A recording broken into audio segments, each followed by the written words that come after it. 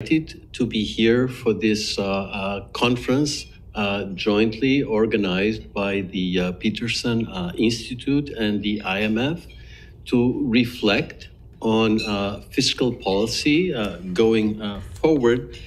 Definitely one of my favorite topics. It is my privilege to introduce Larry Summers, the Charles W. Eliot University professor and president emeritus at Harvard. Larry has a degree from the MIT back in 1975. He has a PhD from Harvard back in 1982. In 1993, he was awarded the John Bates Clark Medal, awarded every 2 years to an outstanding economist under 40. So you now know for a fact that Larry was under 40 once. Larry is also famous for various positions that he held here in Washington, D.C., and I will only mention Secretary of the Treasury in the Clinton administration and Chief Economist at the World Bank. Larry is a vice chair here at the PIIE Board of Directors. Now, I'm not going to say anything else, but I want to say that Larry is probably the best person in the world to speak to us about the future of fiscal policy, because a number of years ago, Larry was very much concerned about secular stagnation and that fiscal was not supportive enough to deliver macroeconomic stability and inflation at target. And more recently, Larry has been concerned about excessive fiscal stimulus and possible excessive effects from fiscal policy on inflation right now. And I'm even hopeful that Larry will be volunteering to speak about those issues tonight. Larry, please.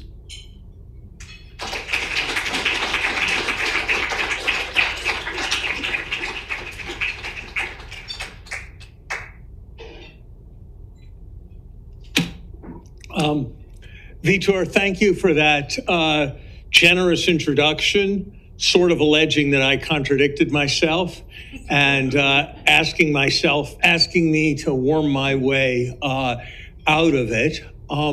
Since you are the head of the IMF Fiscal Affairs Department, you owe me at least a small debt, because I think I am the senior policymaker who did the most to popularize the idea that, at least for a long time, IMF stood for it's mostly fiscal. And if that's true, that makes your department absolutely central. It is good because that you mentioned that I was Secretary of the Treasury and Vice Chair of the Peterson Institute for International Economics Board, because if you hadn't, Adam would have required that I do that. It is an enormous privilege to be back at the Peterson Institute, which I think over many years has contributed a great deal to economic thinking. Keynes has a famous line about everything that policymakers say or do is the reflection of a defunct academic scribbler. For a time, I used to paraphrase that line by saying it was a fax from a Washington think tank, but that line too has become obsolete. And so now everything that a policymaker does is from a blog or a Substack that comes from a think tank. And I think that no think tank in Washington does a better job than the Peterson Institute of simultaneously being relevant and being rigorous It is easy to be rigorous. It is easy to be relevant. It is actually quite hard to be both. And I think the Peterson Institute does a fine job of doing that. And part of that is topic selection. And it's hard to imagine a more pressing topic for macroeconomic reflection than fiscal policy. What I thought I could best do tonight to set the stage for your discussions tomorrow was reflect on the U.S. fiscal policy challenge going forward, and to share my concerns and share my sense of the directions in which I think things need to move, and why I have the perceptions that I do. And then perhaps in the question period, we can reflect more on the broader macroeconomics of fiscal policy. First, the good news, of which there's not going to be very much in this talk. I think we had an outcome on the debt limit that so far looks to me to have been in the 85th or 90th percentile of what I would have thought was likely 2 months ago. We are now extremely unlikely to default. We turned away closer from the edge of the ledge than I would have guessed was likely. Some of the policy contained is, in my view, actively good. More liberalization on permitting is, I think, a positive thing. Some of it is debatable. The extension of work requirements, which I think in some cases probably does serve a useful function.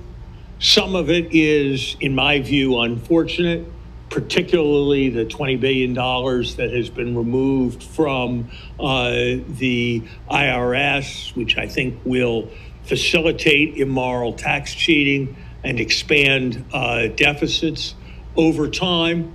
And some of it is less unfortunate, the cutting of the domestic discretionary budget.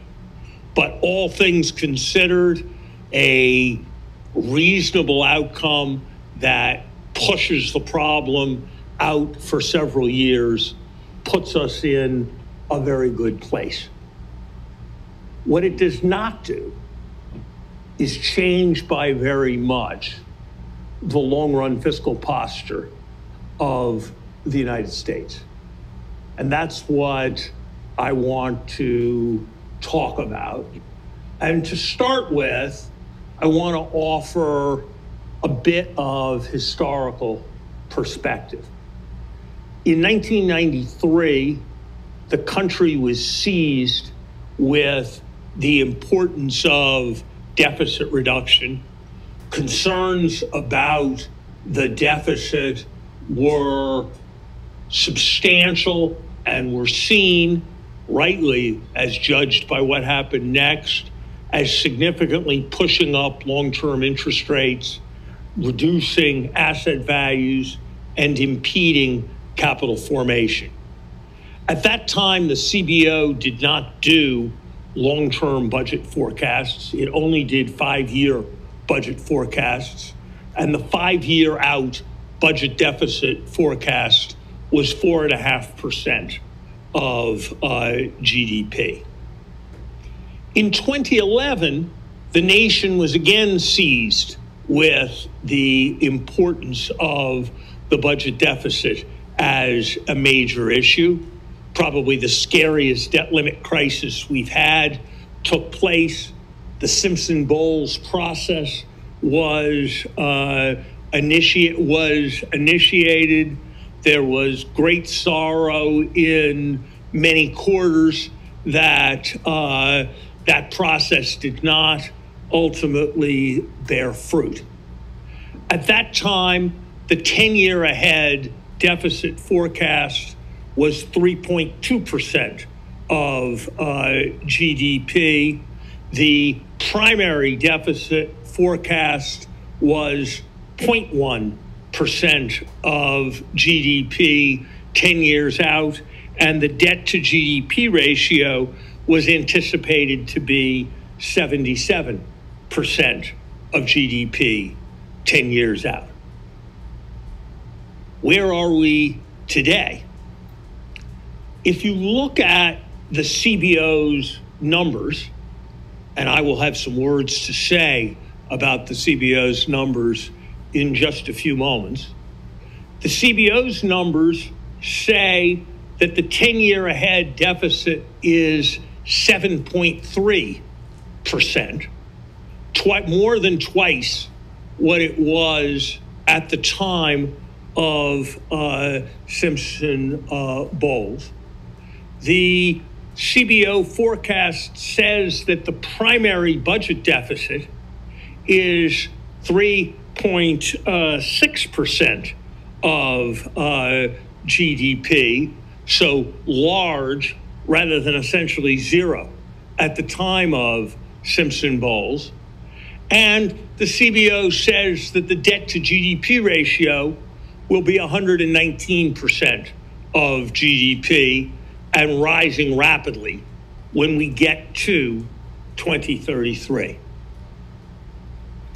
Are those numbers likely to be right?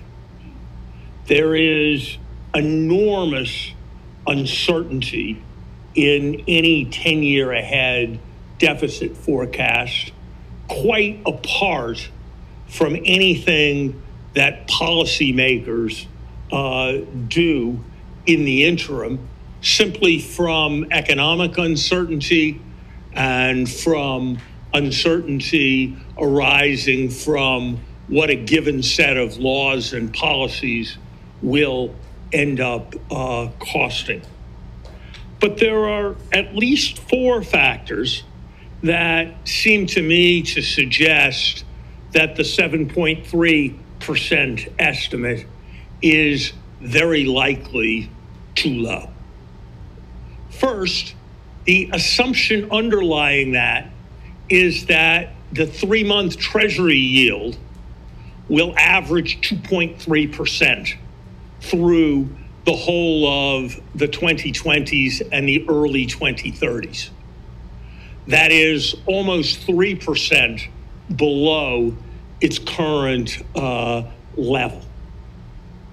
My best guess would be 4% would be a better estimate, given the magnitude of debt accumulation, given that inflation is more likely to be above 2 than to be below 2. But let's push the interest rate up by 1% in making the forecast. And that adds about 1.3% of GDP to the deficit. So now we're at 8.6.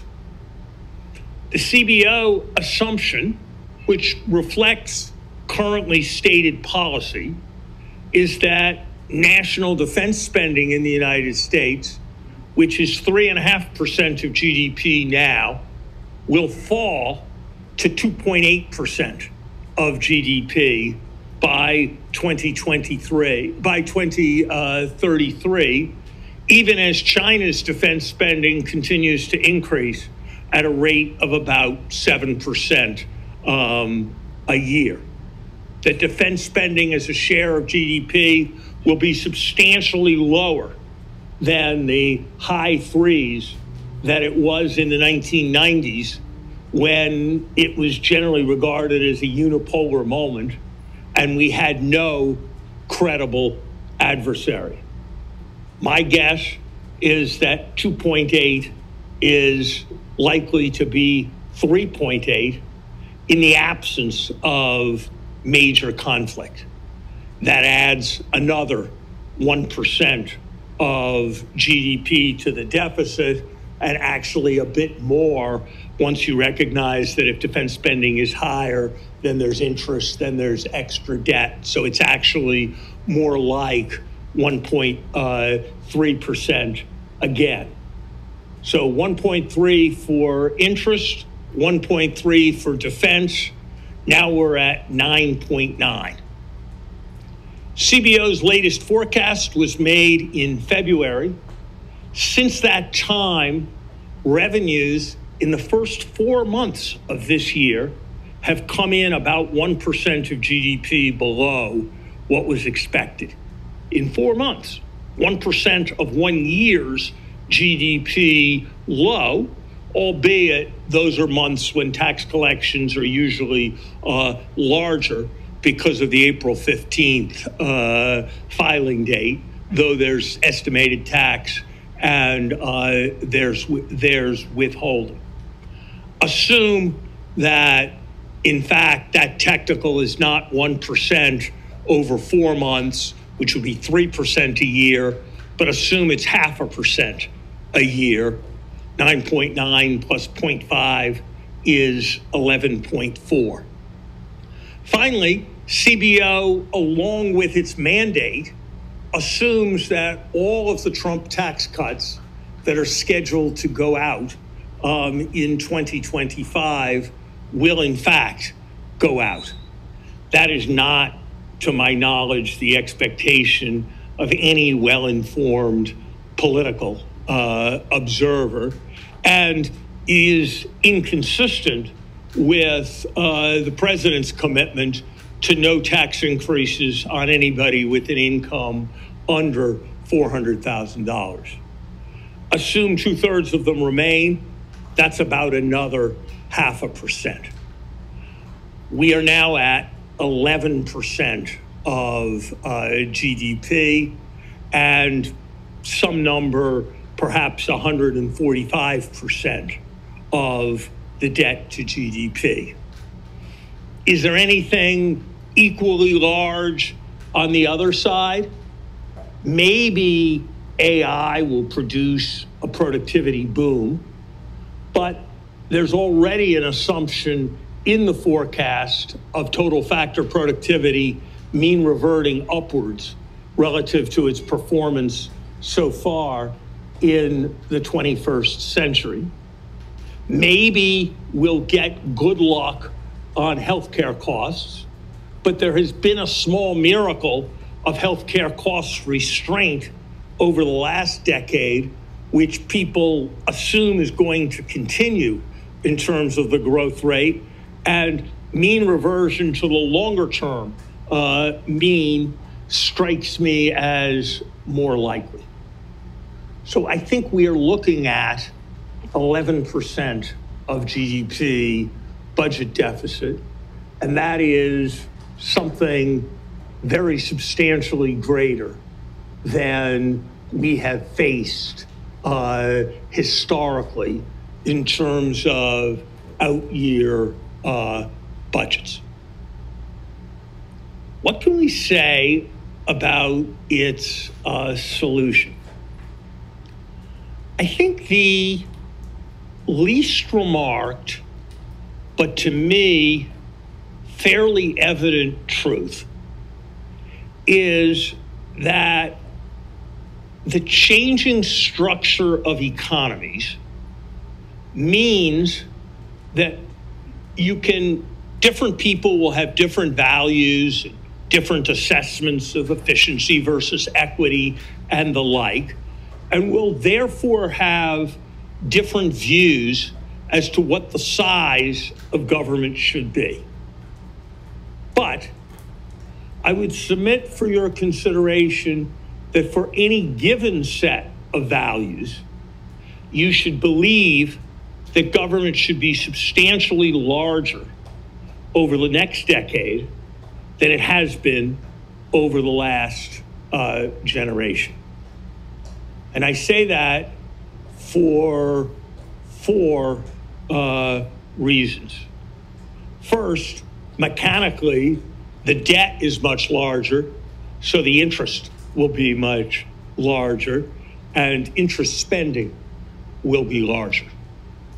Second, a substantial part of what government does is take care of people who are old. More than half the budget goes to Social Security, Medicare, and the component of Medicaid that is for long-term care.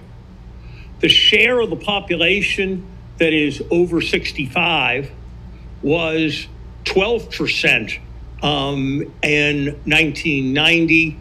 It has largely reached its new level, which will be 22% in 2030. A far older society with constant values requires that far more be devoted to the aged. There is no reason that I can see why the fact that a substantially larger fraction of the population is aged should convert anything like one-to-one into cuts in support for the aged. Now, there is a different calculation one can do that I did some years ago and I have not repeated recently, which is to say, well, 65 is the new 55, and so we shouldn't think about it that way. The right way to think about it is to think about how many people are within 15 years of of life expectancy, or how many people are within 10 years of life expectancy, and to track aging that way in some way that is taking account of these trends. Let me make a long story short and say there's basically no relief from the calculation from doing that. There are a variety of ways of doing that calculation, but you won't get any substantial relief, and you'll get even less relief if you recognize that for the lower half of the population, life expectancy is no longer substantially increasing in America. More interest, an older population. The third thing is that the relative price of what government buys has gone way up. Let me use a tendentious example that exaggerates the point but makes it clear. In 1983, the BLS normalizes components of the CPI so that they were all 100 in 1983. Using that normalization, the price of a quintessential consumer good, actually a somewhat selected by me consumer good, a color television set, is now 4. The price of a day in a hospital or a year in a college is now above 600.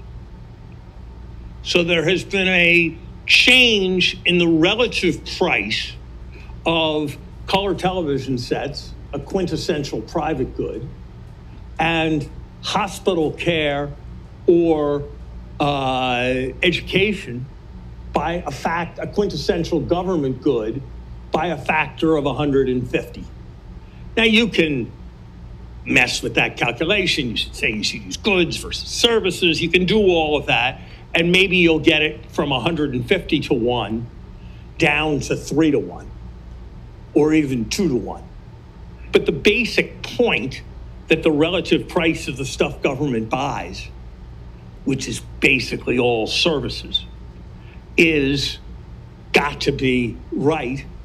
And that means the size of government is larger. And the last point, which is a bit different, is just the defense point. Whatever your view about national security, maybe you think we always spend too little on national security, too much on national security, but whatever your view is about national security spending, I don't see how you can think that we don't need to spend considerably more over the last decade than we did during the 1990s, given the set of threats that have arisen both in the European and in the Asian theaters. So all of this is to say that the idea that this challenge can be dominantly met on the spending side is, I think, not a plausible vision unless one wants to adopt values that are far more anti-government than those that prevailed when, for example, Ronald Reagan was president of the United States. It is only by having views that are far more anti-government than his that one could defend an 18 or a 19% of GDP spending share.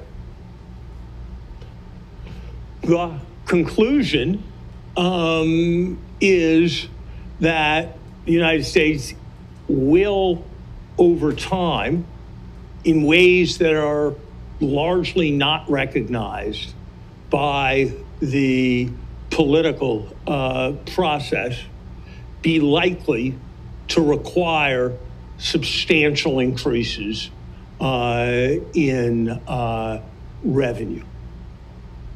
Here's a way of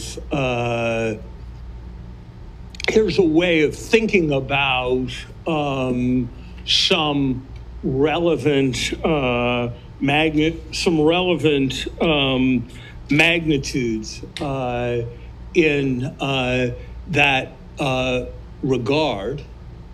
The total AGI of all of those in the top 1% of the AGI distribution, so people making more than about $500,000 a year, is about 10% of GDP, of which we currently extract about 3.5% of GDP.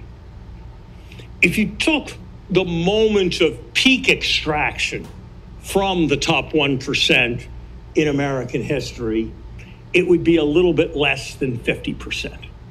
So if you returned to the days of maximum progressivity, 90% top rates, 70% top rates, you might get another 1.5% of GDP, and you might get as much as 1% from corporations that is incremental to that. But the maximum that is sort of imaginable is 2.5% of GDP from the high end. And I am not even considering the political constraints that would affect any such calculation. Conclusion is that we have a challenge before us that is of a magnitude that is unprecedented in our own history, but is not at all unprecedented in the history of the world, where Vitor has been part of IMF efforts to collaborate with countries reducing structural deficits by very substantial magnitudes as a share of GDP on many different occasions. But I don't think the magnitude of this potential challenge is greatly appreciated in the context of the U.S. Debate. The good news is that while it is clearly untenable to run forever with 10%, 11% budget deficits as a share of GDP, along with price stability, there is probably not substantial urgency in resolving this trajectory.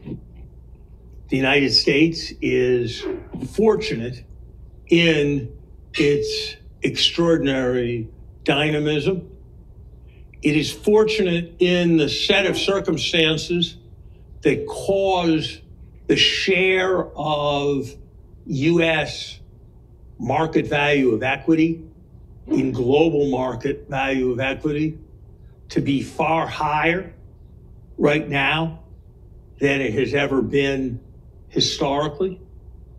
It is fortunate in the attractiveness of U.S. capital that has led the dollar to reach a real exchange rate that is not that much lower than the epic, what were seen at the time as the epic highs that brought the Peterson Institute to prominence with its efforts surrounding the Plaza Agreement in 1985. And we are fortunate that even with this accumulation of debt, real interest rates are likely to be lower than we had become accustomed to their being during the 1980s and 1990s.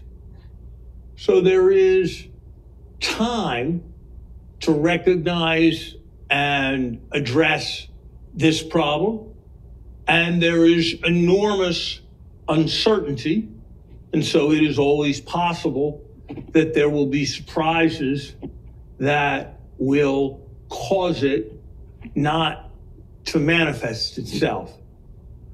But I do not believe that the American policy debate is currently viewing the American fiscal position in a way that is realistic and honest.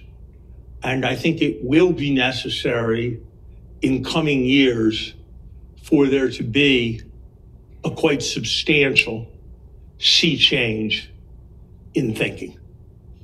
Thank you for your attention.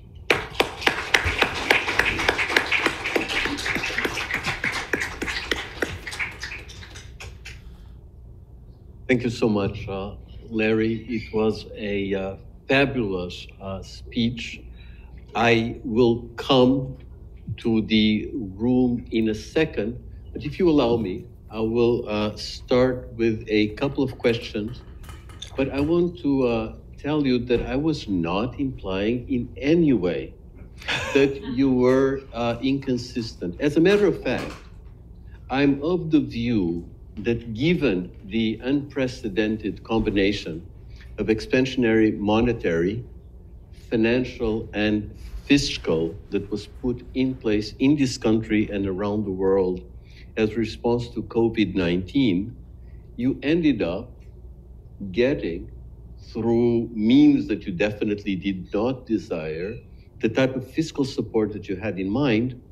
And that led to a situation where inflation finally took off, and central banks were able to decisively abandon the zero lower bound or the effective lower bound.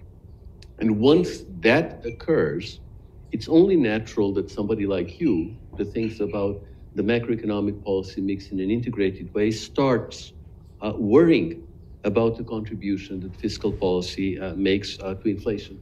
So no accusation of inconsistency whatsoever. But Larry, I would love to understand, given the tension that you see in the long run between a fiscal policy with runaway deficits and the maintenance of price stability, bringing inflation back to target, how do you see the dynamic of inflation in the US in the short to the medium run?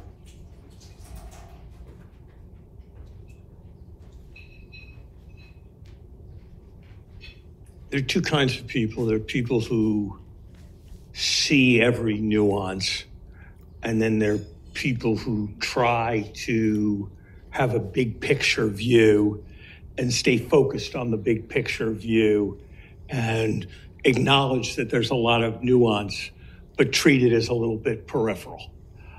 I am, for better or worse, the second kind of person. And so my view of this is something like the following. Coming into 2021, the United States had a projected GDP gap for the year of about 3% of GDP. It undertook, between the Trump stimulus passed in December and the Recovery Act stimulus passed in March, 14% of GDP in stimulus. And at the same time, it suggested to people that interest rates would stay at zero until 2024. And at the same time, it grew the Fed's balance sheet by $150 billion, $120 billion a month. And at the same time, there was a substantial overhang of $2.5 trillion in liquid assets from the money that people had not been able to spend. And COVID was going to end at some point, and there were going to be a set of economic dynamics that play out, that were likely to play out, not unlike those that play out in my vacation town of Truro, Massachusetts, every spring, where the economy goes from being in hibernation on May 1st to being all gassed up and running hard on July 1st. And the end of COVID was going to kind of generate something like that. And if you decided to put 15% of GDP in spending into Truro, Massachusetts, while that was happening, you would blow the thing out. And that's kind of what happened. And then it was enough to blow inflation from being a little below 2 to being in the 4.5 to 5 range. And that was the basic big thing that happened. And then there was a lot of other stuff that happened, bottlenecks, used cars, oil prices, that caused inflation to look like it was 8 or 9. And then when that stuff was going away, it was kind of negative, so that could cause inflation to look like it was below 5. But basically, we were a 5% underlying inflation country by September of 2021. And that's more or less what we've remained, with a lot of other interesting stuff having to do with bottlenecking and unbottlenecking and markups and rising and markups falling. But basically, we've turned ourselves into about a 5% inflation country. And that's probably where we'll stay. Maybe it's a 4% inflation country until, we'll get some negative from housing that'll really be quite good. But then housing prices are rising again, so that won't stay as good as it's going to be for another year. So we're going to be a 4.5 or 5% inflation country until something happens that makes us be less. And for the last 60 years, there haven't been some things that happen that don't also involve substantial downturns in employment.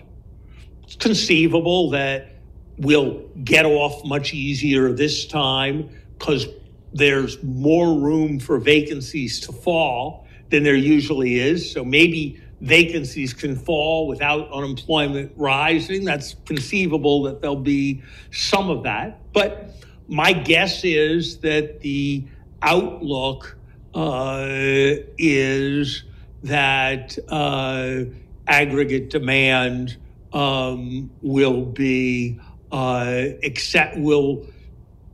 need to be restrained.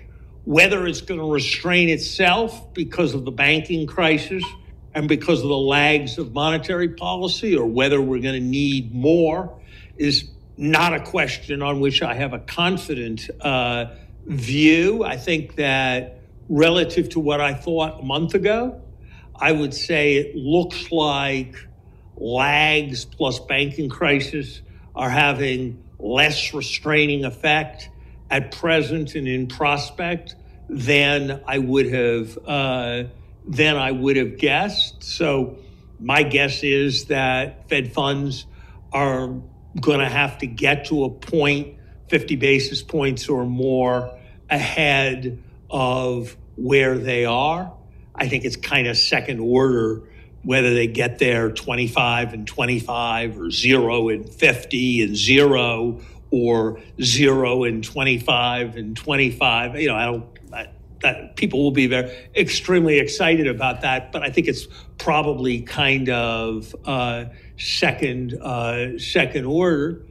I think that if there was a little more fiscal restraint, and so there was a little less pressure for everything to happen with monetary policy, I think that might be healthier. But I don't think it's politically sort of realistic. And there's a huge analytical question that I don't really feel like I know the answer to, but I would know I would be forcing a staff to be producing an answer if I was in government, which is I mentioned this big drop in tax collections in the first 4 months of the year. If that sort of happened because somehow we're not collecting taxes and people are getting incomes, then that's like a big fiscal expansion. And that's like a bad thing in the context of an overheated economy. If that is happening because nobody's realizing capital gains, and therefore nobody's getting cash in their pockets from realizing capital gains, and is in the context of less selling in order to finance spending, then it's a partial mitigant to a thing that's restraining the economy. And one shouldn't think of it as a substantial kind of fiscal stimulus. And you could think of various other possibilities. And I don't understand it well enough, and the several people I've asked haven't understood it in a way that has made it clear to me. So that makes me somewhat hesitant about the near-term case. But I think the long-term fiscal policy issue is probably more profound than the shorter-term fiscal policy issue in terms of inflation. Thanks so much. Larry, questions, comments?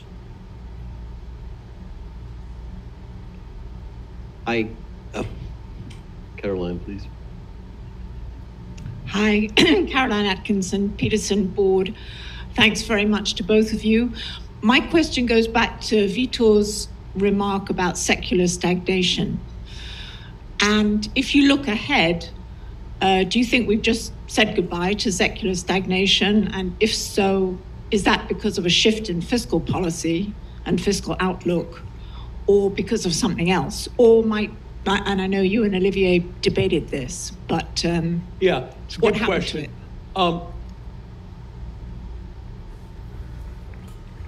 So in general, when people said to me, as many did in 2021, well, wait a minute, you used to be worried about secular stagnation, so how come you're worried about deficits now? I said, I'm like somebody who was worried secular stagnation got invented in the late 1930s. And people were very worried about secular stagnation. And then we started fighting a war. And all of a sudden we were fighting World War II and spending a ton, and they weren't worried about secular stagnation anymore. That didn't mean they changed their minds. That meant the world had changed. And so that's broadly what was behind my change in thinking. But you're asking a different question. You're asking the question that's analogous to what was debated in 1943 and 1944, which when there was a big debate among economists about were we going to have a post-war depression, were we going to return to post-war secular stagnation, and were we going to need much larger deficits? And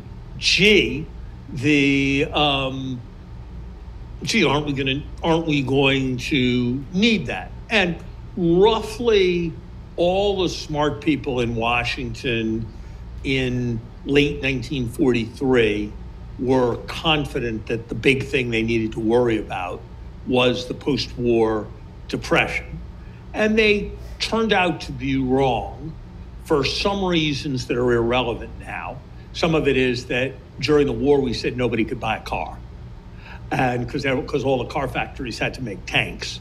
And more or less, nobody could buy a new house, because everybody was building the Pentagon and stuff. And so there was this huge pent-up demand. And that's not an important thing,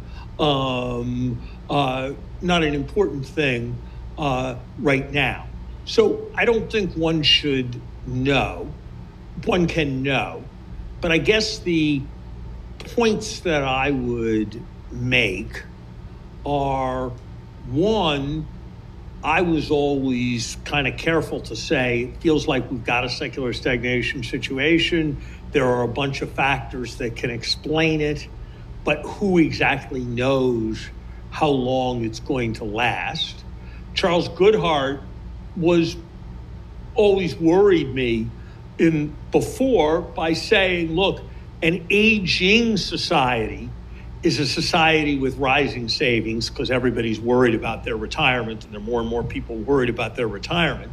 But an aged society is a society with lower savings because everybody's decumulating their savings and selling their houses. And so maybe this isn't forever, this thing. So there was always, rising inequality was doing a lot. But if you look at the trends in inequality, we have a huge inequality problem in America, but most of it did not get made in the last decade. It matters a little bit whether you look at income or wealth, but most of it got made before. So some of the trends, so it's not completely clear where this was going, would be point one. Point two is that we are now having a big bout of, at least to hear the administration talk about it, a big bout of resilience investment. Because we've all decided just in time, not just in case, not just in time, and we need to bring back production here. And what's all that mean? That all means that we're basically going to obsolete a bunch of capital early and replace it, which means a big increase in investment demand. And to the extent we're having a large green transition, if we're going to spend, most people now think that the IRA's $400 billion price tag is way low relative to what it's actually going to be. But that's good because it means there's going to be lots more green stuff that gets invested in. But if you think the IRA price tag is going to be $1 trillion, and you think each dollar of IRA is associated with another dollar of private spending, then you're looking at a fair amount of green investment. So you've got that. Then you have the fact that the debt to GDP ratio is already substantially higher. I don't think econometricians really know, but if you look at everybody's estimates and you look at people's calibrated general equilibrium models and you look at people who've done regressions of one kind or other, not a not unreasonable estimate would, and not one that's reaching to be high, would be that 1% of debt to GDP is 2 to 3 basis points on the interest rate. So if you say we're sort of 50 basis points up, that's like 100 basis points on the real interest rate. And then with some element of double count, but mostly not double count, an estimate would be that 1% of GDP in flow deficit is 30 or 40 basis points on the interest rate. And we've got bigger deficits than we used to. So if you take all that and the Fed thinks thought that the neutral real interest rate was 0.5% before, and that we were a 2% inflation country, so that the neutral rate was 2.5%. If you take all the stuff I just said and you say that 0.5 is 1.5, that's not a particularly bold extrapolation from what I just said. And if you said, who knows, but maybe inflation will come down to 2, but maybe it'll go back up again, and then you said 2.5% for inflation, and then you said 1.5 plus 2.5 makes 4, that doesn't seem like it's a particularly adventurous or bold set of assumptions to make. And that's why I say I think we're likely to be in a substantially higher interest rate world than we were. And I also think there are some reasons to think that spending is becoming less interest sensitive. If you look at the average duration of capital that's put in place, it's now much more computers and software and much less office buildings than it used to be. And so the longer lived the thing, the more interest rate sensitive it is. So if you're going to have less interest rate sensitivity and you need to restrain the economy more, that's a reason why you're going to need to push interest rates even higher. So that's why I'm not particularly secular stagnation oriented going forward, but not with complete conviction. I tend to find myself more credible when I think something that I find uncongenial than when I think something that I find congenial. And so the idea that my secular stagnation theory was the key to the universe, understanding the economic universe for another decade, was kind of a highly congenial view. But I couldn't really convince myself that that was the right reading of the evidence. And so I tend to put more weight on my analysis when it rejects what I would prefer to believe than when it confirms what I would prefer to believe. So that's kind of how I analyze it, Carolyn. Yeah. Thank you for it. My name is Masaki Shiraka, former governor of Bank of Japan. I have a question about interlinkage between monetary policy and fiscal policy. The specifically rationale for having 2% inflation target. The typical argument goes the central bank is constrained by the presence of effective lower bound. Therefore, central bank needs safety margin for not slipping into effective lower bound. But now we found that fiscal policy was effective in raising inflation for better or worse. And if that is the case, then it is possible to argue that we don't need having 2% safety margin. And what do you think of this kind of argument? I'm not sure. Because of the acoustics, I'm not sure I completely understood the argument. Do you? I believe that the gist of it is to discuss the rationality of the inflation target. And if you have a situation where you believe that the neutral interest rate has gone up, you don't need as much of a buffer, and therefore the case for inflation targeting is weakened. Is this okay? That is right. That's right. So,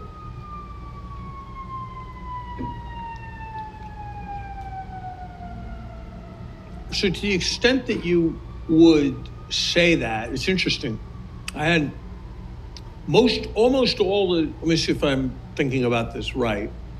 Almost all the discussion is of the form, we should raise the inflation target, coming from people who think that it is painful to have recessions and they don't want to have a recession, and 2%'s not that big a deal. And besides that, 2% got set in the 90s, and we now think that neutral rates are lower than, even if we think they're higher than they were before, we think they're lower than they were in the 90s. So if 2% was right in the 90s, maybe 3% is right now.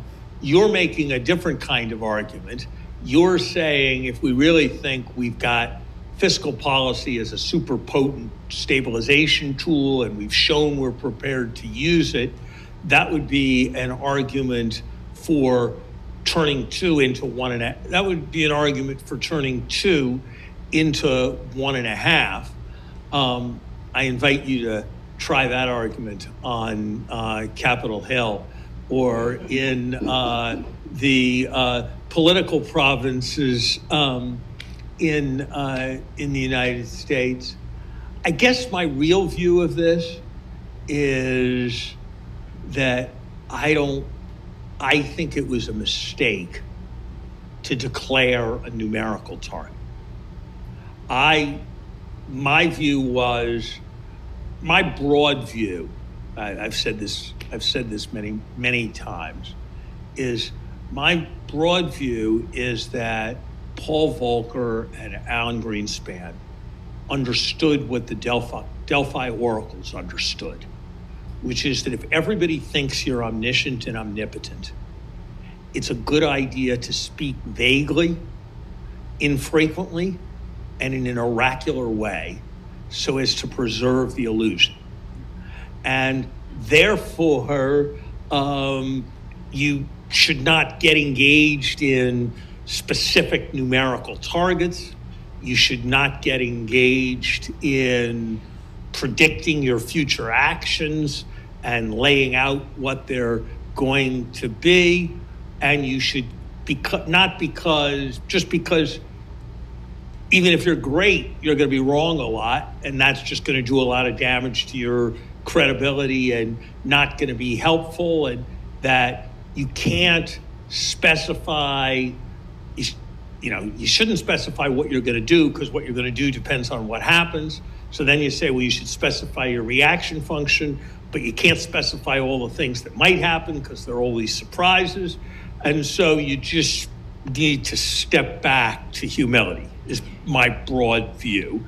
And when the Fed wanted to announce the 2%, they came to the Obama administration when I was in it, and my view was we should tell them no, that if they want to say price stability, that's fine, but we should not choose a numerical target.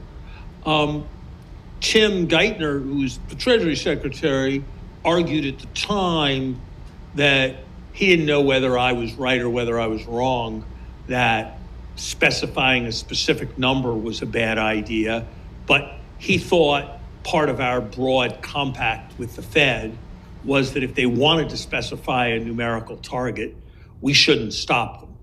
And I thought that was a very reasonable, I'm not sure that would have been my decision, but I thought that was a very reasonable decision. And the president and the administration ultimately decided to bless the 2% target And so we have it. But I can't get myself very excited about debating whether the number should be 1.5 or 2.5 or 1 or 3. What I would prefer to do is change the word target to range and leave it at that, and therefore try to gradually move off of having a target. I think we just have to appreciate that in macroeconomics, eras last 15 years. And so we just don't know what the nature of the problem and what the nature of the challenges were going to be.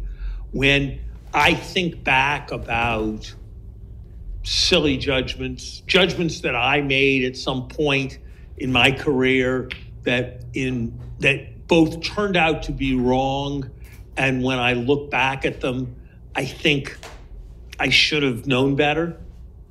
I regarded the liquidity trap as a historical curiosity through the 90s that might be relevant to Japan, but wasn't really going to be relevant to us. And I think in retrospect, I should have said, you never know what happens. And things have a way of sort of coming around in different ways.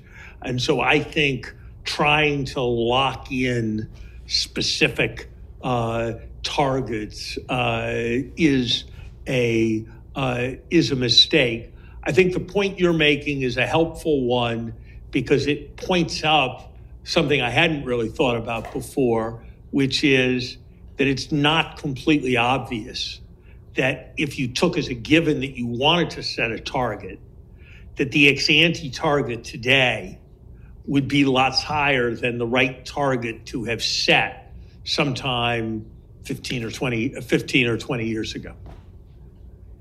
Thanks. Jeremy, please. Thank you, Chairman Zettelmeier Bruegel. Going back to the scenario that you described in response to Caroline's question, I wonder what would happen to the US dollar in this setting, and is there a danger given that the rest of the world, in particular Europe, is more fiscally constrained, that in its attempt to subsidize competitiveness of clean tech, the IRA is going to essentially cause a huge Dutch disease problem that kills the competitiveness of the unsubsidized portion of US manufacturing? Jeremy, since your neighbor wants to intervene as well, perhaps we could go. Jean Pisani, please.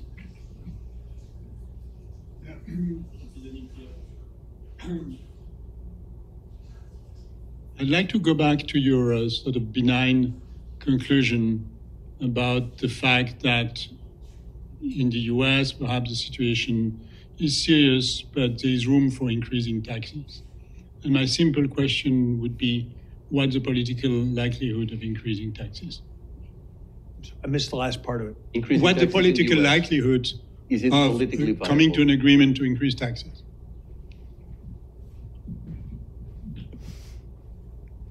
And let's have these two questions, if that's okay, Larry. One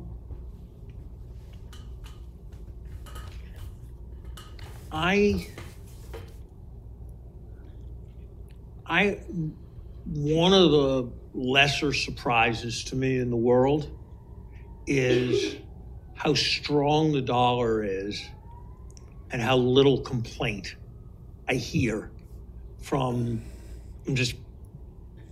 when I was in government in the 90s, the dollar was not nearly as strong as it is right now.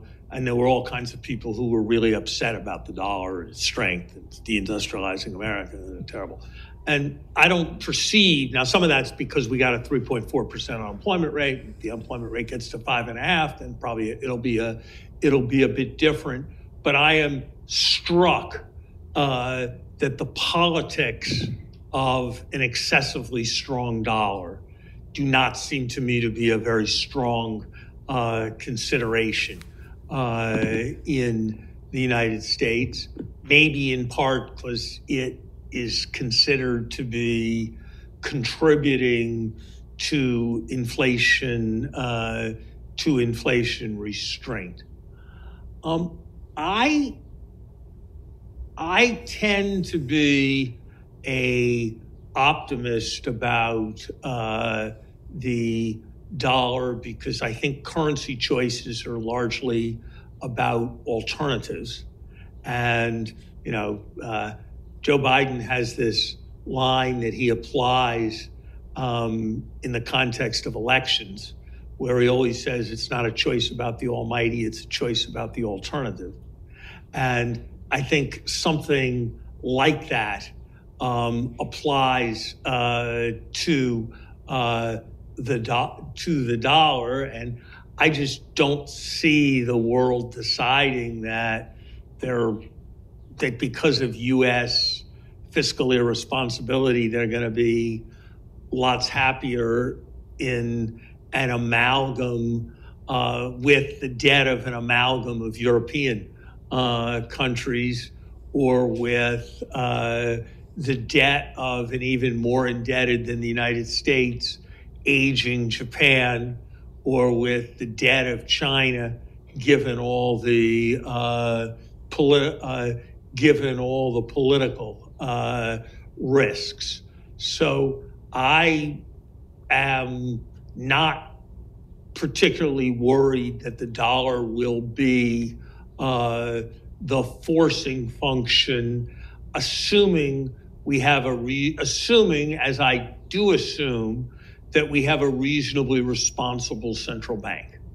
And I think we do have a reasonably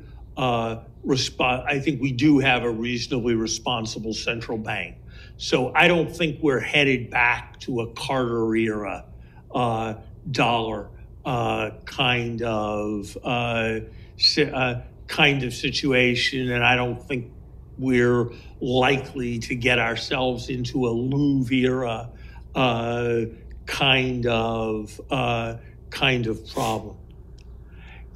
Tax increases. I think there's a kind of lesson if you follow politics, which is that the transition from inconceivable to inevitable can sometimes be pretty rapid.